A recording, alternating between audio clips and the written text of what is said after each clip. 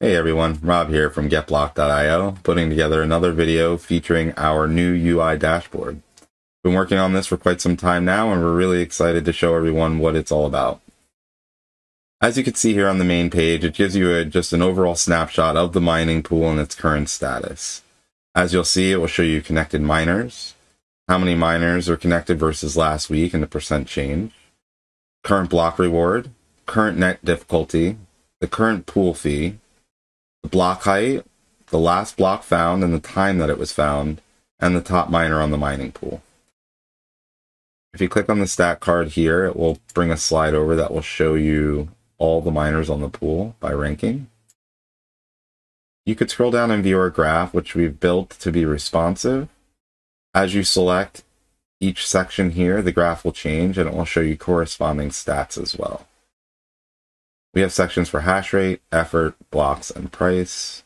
For example, if you click on blocks, it will show you the amount of blocks found in the last 24 hours, the number of blocks found last week, number of blocks found in the last 30 days, total blocks found by the mining pool, and then the average time to find a block. And again, this is based on the last 100 blocks found. You could change the time interval, day by month, and each section will have its own time interval that can be changed. If you are currently mining on the pool, you can go to the top and enter your address.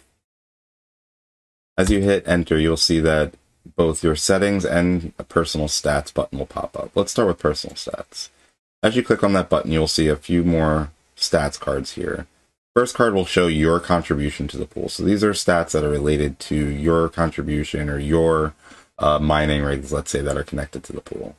So it will show you your total contribution, how many workers you have online, your current ranking on the pool, the number of blocks you have mined since you've been on the pool, your current hash rate, share rate per second, and the amount of pending shares that you have.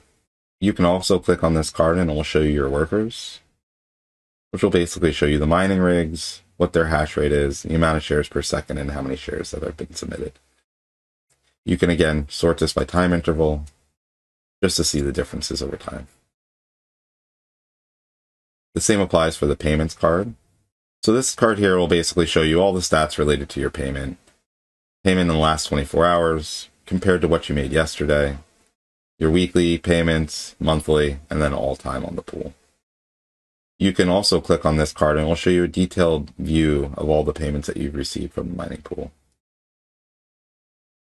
Fully paginated, so you can go back in time and see all your payments since you started mining on GetBlok.io. The other feature that is now available is your miner settings.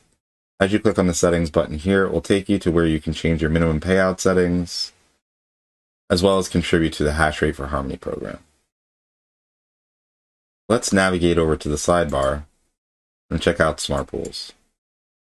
So Smartpools is basically the smart pool or the subpool, in theory, that you will be mining on. As you can see here, it will show you the details of the subpool that you are located in. In addition to the stats of the mining pool itself, you could click on the button here and it will show you the share data, which basically shows you your payouts per block. It will show you your share score, which is basically your score of the shares that have been contributed to the mining pool. You'll also see your minimum payout, the amount owed, the total paid from the last block, and then the amount added to your wallet during the last block cycle. And then if there were any potential tokens distributed, those would reflect here as well. And again, this is fully paginated, so you can go back and see all the blocks over time. Another way to view blocks would be to navigate to the blocks page. And this will show you every block that has been found on the mining pool. This page will be sorted by the block height. It will also show you the block reward, as well as the additional fees that the pool may have earned, the pool effort for that block that was found, the status of the block, whether it was confirmed or not and its percentage, the network difficulty, and then links where you can go and navigate to explore and see the actual details of the block. Additional links can be found on our sidebar, such as a link to our main page, links to our social platforms, our GitHub, and we also have some great links related to Ergo itself. In the coming days, we'll be launching our new subpooling feature.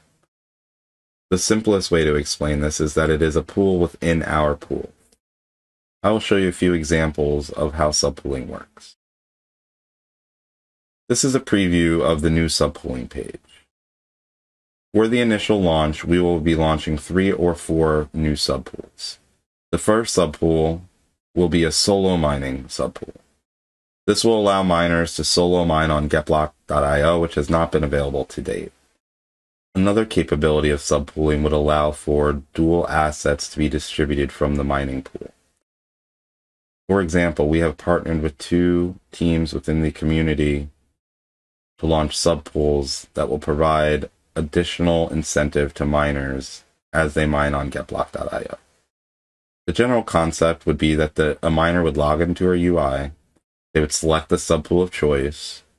Once they've identified which subpool they would like to join, they would click Start Mining, and it would follow a very similar setup as if the miner was setting their minimum payout. All they would need to do is select their IP address, choose the subpool they would like to mine to, and click Save.